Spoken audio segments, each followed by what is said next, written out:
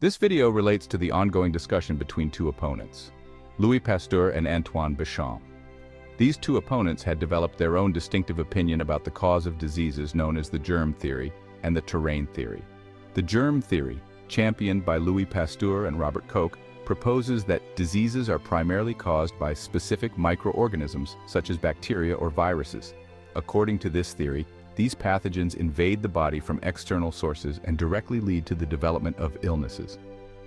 Pasteur's groundbreaking work on vaccination and Koch's postulates for identifying disease-causing microorganisms were instrumental in establishing the germ theory as a dominant framework in the field of medicine.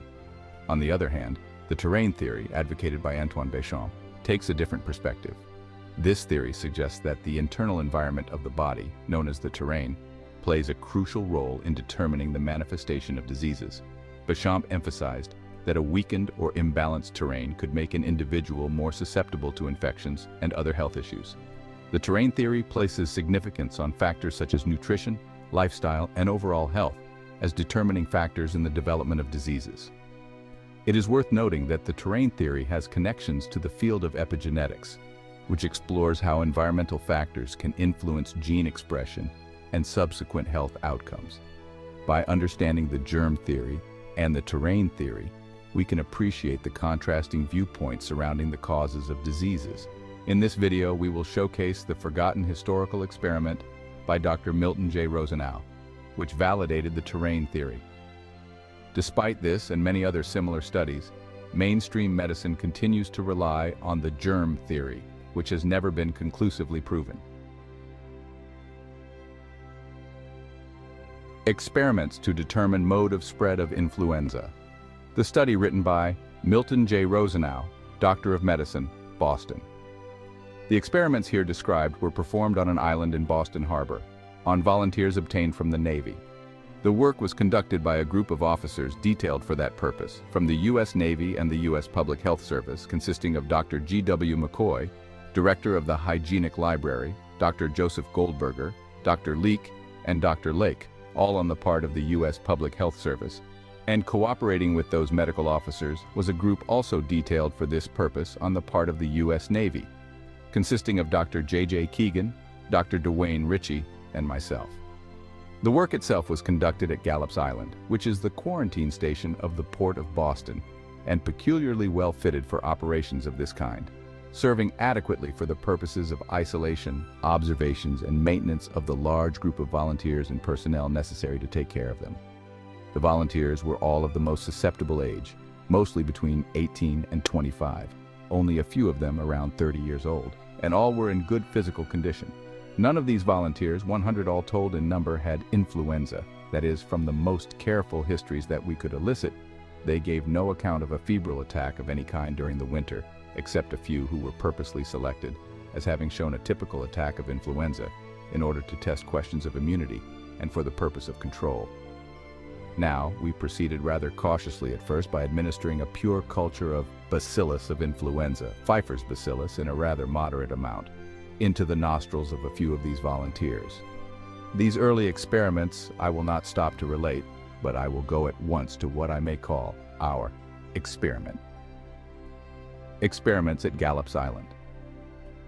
As the preliminary trials proved negative, we became bolder, and selecting 19 of our volunteers gave each one of them a very large quantity of a mixture of 13 different strains of the Pfeiffer bacillus, some of them obtained recently from the lungs at necropsy.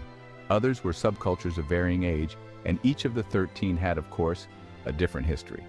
Suspensions of these organisms were sprayed with an atomizer into the nose and into the eyes, and back into the throat while the volunteers were breathing in.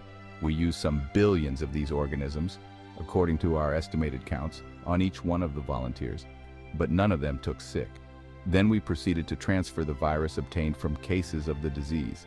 That is, we collected the material and mucus secretions of the mouth and nose and throat and bronchi from cases of the disease and transferred this to our volunteers. We always obtain this material in the same way. The patient with fever in bed has a large, shallow, tray-like arrangement before him or her, and we washed out one nostril with some sterile salt solution using perhaps 5 cc, which is allowed to run into this tray, and that nostril is blown vigorously into the tray. This is repeated with the other nostril. The patient then gargles with some of the solution. Next, we obtain some bronchial mucus through coughing, and then we swab the mucus surface of each nares, and also the mucous membrane of the throat. We place these swabs with the material in a bottle with glass beads, and add all the material obtained in the tray. This is the stuff we transfer to our volunteers. In this particular experiment, in which we used 10 volunteers, each of them received a comparatively small quantity of this, about 1 cc sprayed into each nostril and into the throat, while inspiring, and on the eye. None of these took sick. Some of the same material was filtered and instilled into other volunteers but produced no results. Now, I may mention at this point that the donors were all patients with influenza ITI Boston hospitals, sometimes at the U.S. Naval Hospital at Chelsea, sometimes at the Peter Bent Brigham Hospital, where we had access to suitable cases. We always kept in mind the fact that we have no criterion of influenza. Therefore, I would like to emphasize the fact that we never took an isolated case of fever, but selected our donors from a distinct focus or outbreak of the disease, sometimes an epidemic in a school with 100 cases, from which we would select 4 or 5 typical cases in order to prevent mistakes in diagnosis of influenza. Now, thinking that perhaps the failure to reproduce the disease in the experiments that I have described was due to the fact that we obtained the material in the hospitals in Boston and then took it down the bay to Gallops Island, which sometimes required 4 hours before our volunteers received the material, and believing that the virus was perhaps very frail and could not stand this exposure, we planned another experiment, in which we obtained a large amount of material and, by special arrangements, rushed it down to Gallops Island, so that the interval between taking the material from the donors and giving it to our volunteers was only 1 hour and 40 minutes all told. Each one of these volunteers in this experiment, 10 in number, received 6 cc of the mixed stuff that I've described. They received it into each nostril, received it in the throat and on the eye. And when you think that 6 cc in all was used, you will understand that some of it was swallowed.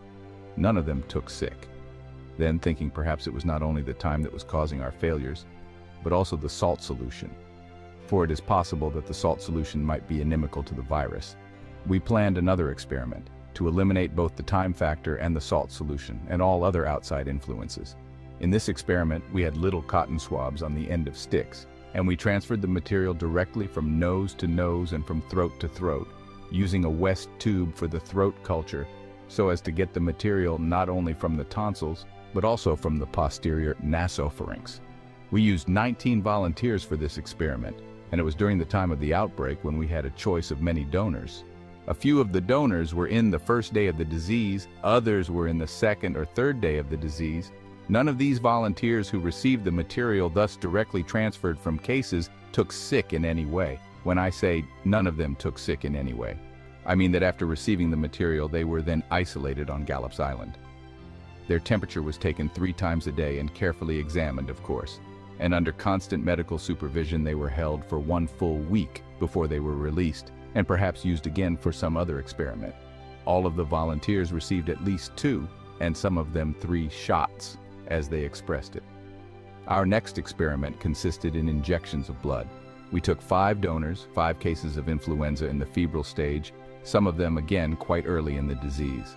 We drew 20 cc from the arm vein of each, making a total of 100 cc, which was mixed and treated with 1% of sodium citrate. 10 cc of the citrated whole blood were injected into each of the 10 volunteers. None of them took sick in any way. Then we collected a lot of mucus material from the upper respiratory tract and filtered it through Mandler filters. While these filters will hold back the bacteria of ordinary size, they will allow ultramicroscopic organisms to pass. This filtrate was injected into 10 volunteers, each one receiving 3.5 cc subcutaneously, and none of these took sick in any way. The next experiment was designed to imitate the natural way in which influenza spreads, at least the way in which we believe influenza spreads, and I have no doubt it does, by human contact. This experiment consisted in bringing 10 of our volunteers from Gallops Island to the U.S. Naval Hospital at Chelsea into a ward having 30 beds, all filled with influenza.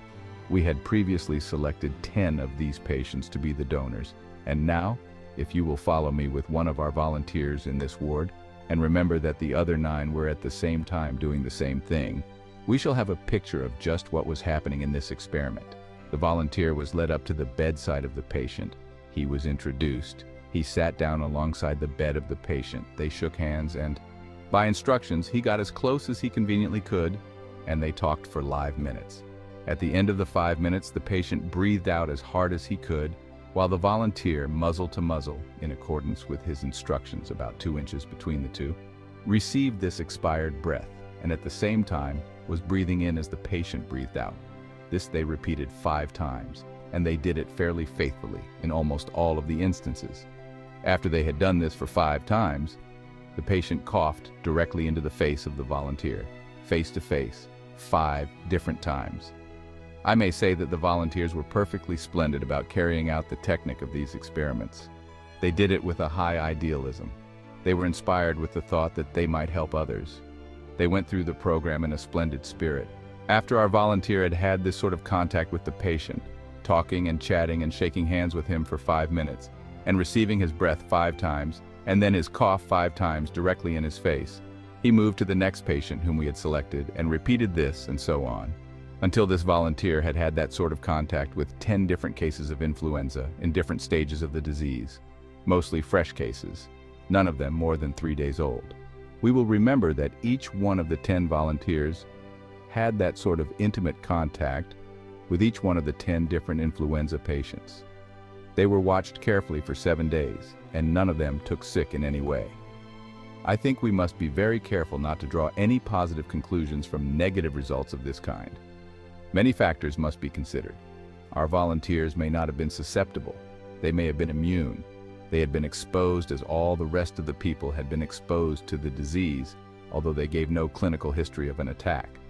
Dr. McCoy, who with Dr. Ritchie did a similar series of experiments on Goat Island, San Francisco, used volunteers who, so far as known, had not been exposed to the outbreak at all, also had negative results. That is, they were unable to reproduce the disease. Perhaps there are factors, or a factor, in the transmission of influenza that we do not know. As a matter of fact, we entered the outbreak with a notion that we knew the cause of the disease and were quite sure we knew how it was transmitted from person to person. Perhaps, if we have learned anything, it is that we are not quite sure what we know about the disease. Conclusions. Within the context of the Rosenau experiment conducted during the Spanish flu pandemic, the results failed to provide the expected outcomes and cast doubt on the infectious nature of influenza. This experimental endeavor raises questions about the validity of the germ theory and invites deeper exploration into the true causes of diseases like influenza and COVID-19. Speculatively speaking, a similar experiment to Rosenau's, but concerning COVID-19, could potentially shed light on the transmission dynamics of this so-called infectious disease. By intentionally exposing individuals to respiratory droplets from COVID-19 patients and analyzing the outcomes, we might challenge the notion that COVID is caused by the spread and replication of a virus, and we could even question that it actually spreading from person to person by personal contact. This hypothetical experiment, if undertaken, could potentially disrupt prevailing preventive measures, such as mask wearing, social distancing, and vaccinations. However, it is crucial to acknowledge the potential ramifications such findings might have on the established vaccine industry, making it unlikely that scientific institutions would undertake such a study, let alone find a reputable scientific journal to publish its disruptive conclusions.